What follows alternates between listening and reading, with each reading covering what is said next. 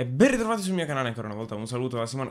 Questo saluto era molto da bella a tutti ragazzi, benvenuti a questo nuovo... non è vero. Comunque, questo è un nuovo episodio delle news settimanali e come sempre ve lo ricordo, se state guardando questo video vuol dire che YouTube vi ha mandato il feed. No, non è vero, di sicuro state arrivando da Telegram, perché secondo me YouTube oramai mi odia, quindi qua sotto trovate il link del mio canale Telegram per non perdere nessuna delle notifiche dei nuovi video e anche il mio profilo Instagram dove pubblico appunto tutte le storie, quello che succede nella mia life, quindi andate qua sotto e trovate tutti i link. Ovviamente vi ricordo che questo episodio è in collaborazione con il canale YouTube di Blackjack Tutorial, ma credo che anche questo voi lo sappiate, quindi qua sotto trovate il link del suo video news e anche qua sopra nella scheda dedicata. Ma per il resto oggi è una puntata un po' povera di news, ma sarà abbastanza frizzantella, quindi iniziamo subito con le news tech della settimana.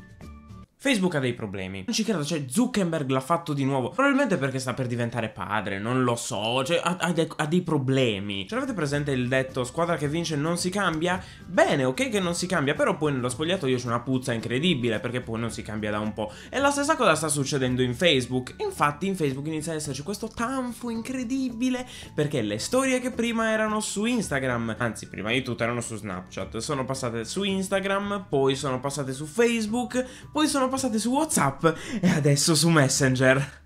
E si chiamano Messenger Day. Ma soprattutto io devo postare la stessa storia su 15 social diversi. No, è la cosa più stupida della terra, secondo me. Perché? Perché la domenica mi lasci sempre sola? Secondo me adesso anche, che ne so, in qualsiasi supermercato troviamo una postazione di Facebook dove mettere le storie. Non ho parole, si vede che non ho parole, non ho parole. Ma tralasciamo anche questa news perché, insomma, ma continuiamo a parlare di Facebook. Perché ce l'avete presente le storie di WhatsApp, no? Quella, la fotocopia di quelle di Facebook che sono la fotocopia di quelle di Instagram che sono la fotocopia di quelle di Snapchat, no? Alla fiera dell'Est per 2 soldi una storia mio padre comprò. Ce l'avete presente WhatsApp che aveva tolto gli stati per mettere appunto le storie su WhatsApp? E almeno hanno fatto una cosa decente rimettendo gli stati su WhatsApp. Oh mio Dio, siamo nel 2019 da quanto siamo avanti, incredibile. Così adesso potrò riscrivere il mio stato preferito di WhatsApp, cioè Polonia. Perché? Perché è uno stato, ed è uno stato bello. Sono simpatico, vero? Iscrivetevi al mio canale.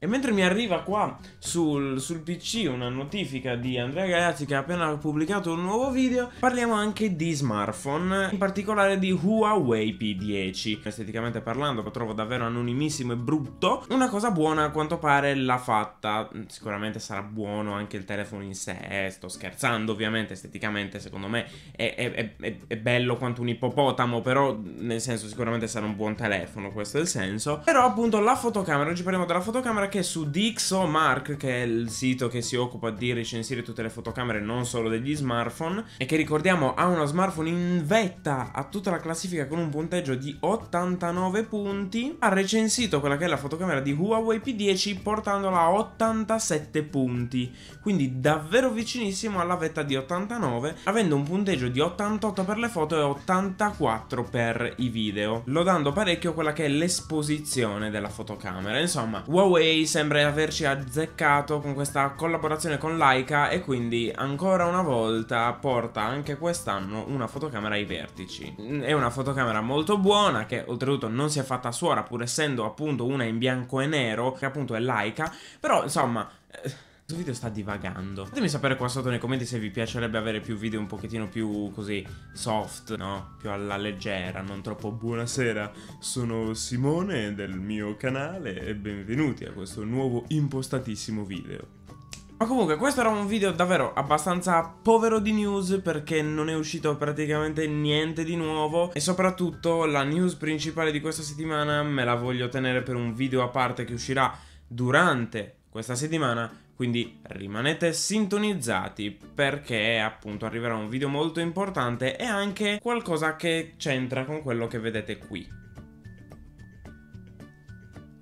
Qua sotto trovate tutti i link dei social e anche il video appunto di Andrea Blackjack che ha fatto appunto anche questa settimana un video sulle news tech. E quindi grazie mille per essere passati, noi ci rivediamo in un prossimo video sempre qui sul mio canale e ancora una volta un saluto da Simone. Ciao!